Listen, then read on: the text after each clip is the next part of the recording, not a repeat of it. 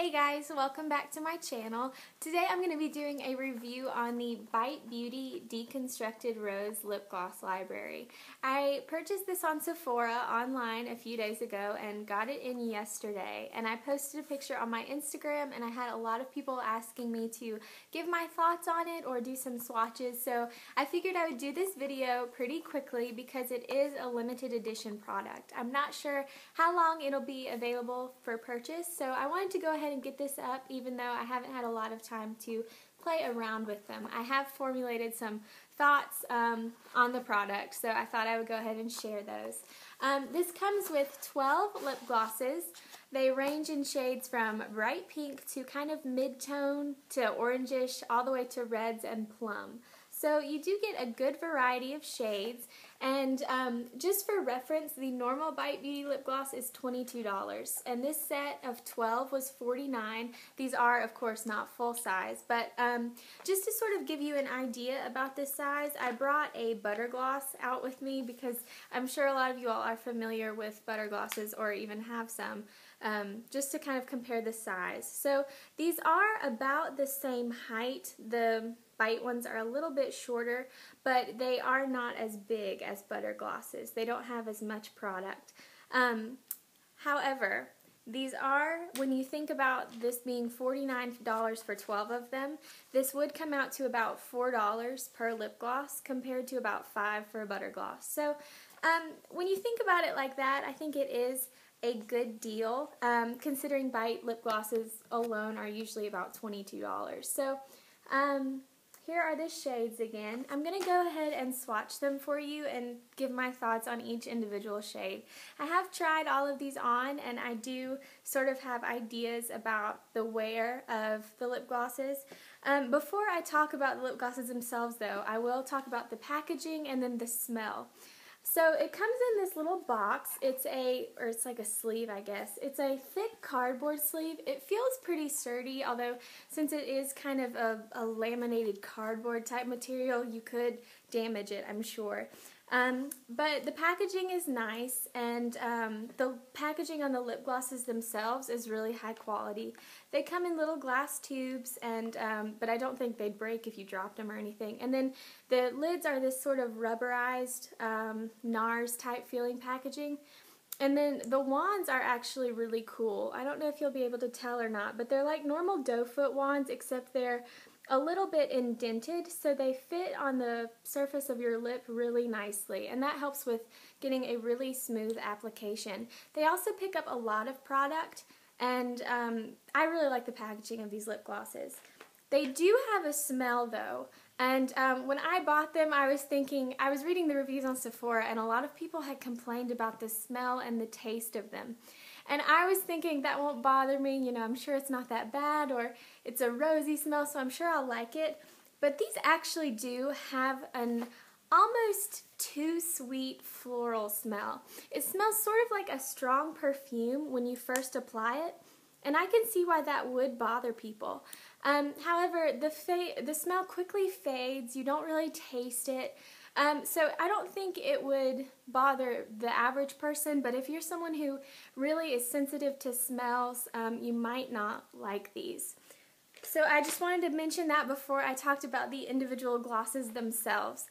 Again, there are 12 of them, and one thing that I don't really like about this set is that they don't have specific names. They're just numbered 1 through 12, so that's kind of lame.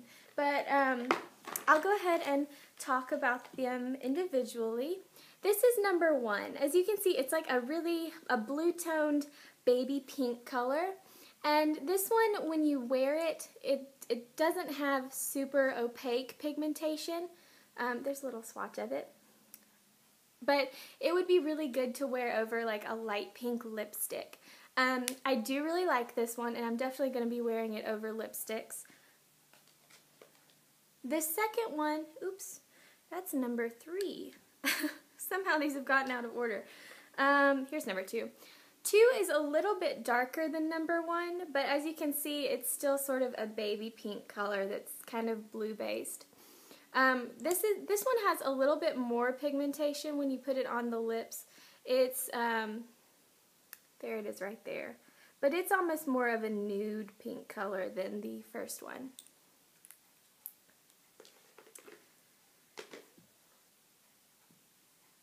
Here's number 3. This is more of a coral color. It's a really pretty one, although it doesn't have, again, it's not super opaque when you put it on the lips. It would go better over a lipstick. There's its swatch right there. Sort of the trend I'm seeing with these is that the lighter colors are not as opaque. You see the color in the tube, and that's not the way it's going to look on your lips. Although it's going to have a hint of that color, it's not going to be super opaque. But the darker shades you get, the more pigmentation you get. Here's number 4. It's sort of similar to number 2, except darker. I know these descriptions I'm giving of the color aren't very good, but you can see them and kind of describe them for yourself. This one is the one I'm wearing today. I'm not wearing anything else. I'm just wearing this lip gloss.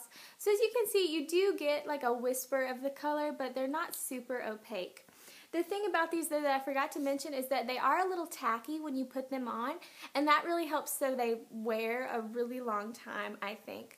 I wore these for several hours yesterday, and of course I touched up like I usually do with a gloss, but I found that they lasted a really long time and they don't dry your lips out. Even though they're not super creamy, they are really hydrating and they feel good on your lips. So just keep that in mind. Okay, this is number... What? All of these have gotten mixed up, you guys. I'm so sorry. Here's number 5. So it's more of a muted rosy color. And here's a little swatch for you. Right there.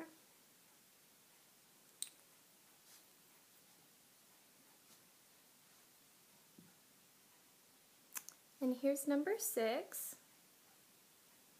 I really like number 6. I think it's a beautiful everyday color. It's a little bit darker than number 5, but it still has that rosy, muted pink color to it.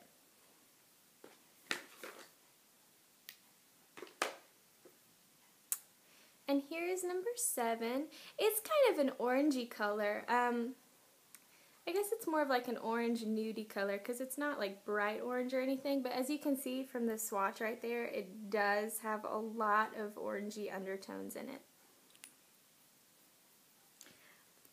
I'm not a big fan of orange lipsticks, but I wore that gloss for a little while yesterday, and I noticed that it was really flattering because it wasn't as opaque, but it still gave you that nice kind of orangey color. So these glosses, even though some of them do look a little kind of they are very flattering. Here's number 8. Once you start getting pigmentation, or like in the tube they get about this dark, you start seeing really great pigmentation. They become really opaque, as you can see from that swatch, and they start to show up true to color on the lips. Here's number 9. Number 9 is kind of showing up red on camera, but it actually is more of like a hot pink color. Again, this one's really pretty. Although it does have a bit of a red undertone, so this is kind of like a pink red. Here's number 10. This one is even more hot pink than number 9. Even though it looks red, you guys, I don't know why they're looking like that. It's like a dark cherry red, or cherry pink color.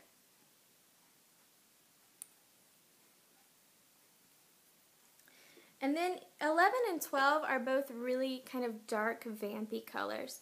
Here's this one. It's like a deep burgundy color. There's the wand. And there's the swatch. And then last but not least, here's number 12. It's like a dark plum color. And there it is on my knuckle right there. So yeah, I'll hold up my hand again so you can see.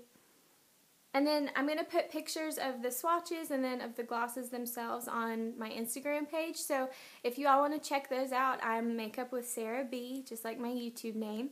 So my overall thoughts about this little set is that if you have lip glosses that you're happy with, you might not want to buy this. It is a really good way to try out the Bite brand, which is another reason why I wanted to buy it, was because I've been hearing so many good things about Bite Beauty, and I was really looking forward to trying something, but I didn't want to spend like $22 on one gloss or one lipstick. So this was a good way for me to get a lot of glosses in a lot of different colors without spending a ton of money. These are really nice. You get a good variety of colors. They do wear well. The pigmentation is good. You know, it's the darker colors really, you could wear them alone and have really opaque coverage. The other glosses, they look good on the lips by themselves, although you're not going to be getting that strong opaque color that you see in the tube. So overall, I guess my advice is to use your own judgment. If you think you would get these and wear them a lot, then go ahead and get them. But if you think that you might not like some of the colors, or you have glosses that you're already really loving, you might not want to get this set. So I hope you all found this video helpful. If you did, like and subscribe, and let me know your thoughts below. And I'll see you all in my next video. Thanks so much for watching. Bye.